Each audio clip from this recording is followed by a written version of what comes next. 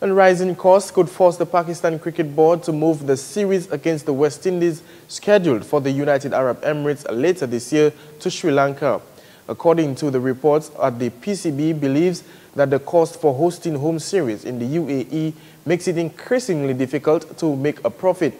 The Pakistan Cricket Board reportedly paid over $3.5 million for the hosting of the Pakistan Super League in Dubai and Sharjah this year and have already been quoted even higher fixtures for the next edition. While the Pakistan Cricket Board are yet to make contact with the Sri Lankan Cricket Board on the issue, sources indicated that the situation was becoming untenable. The September to October series against the West Indies will consist of 2 Test, 5 One-Day internationals and 2 2020 internationals.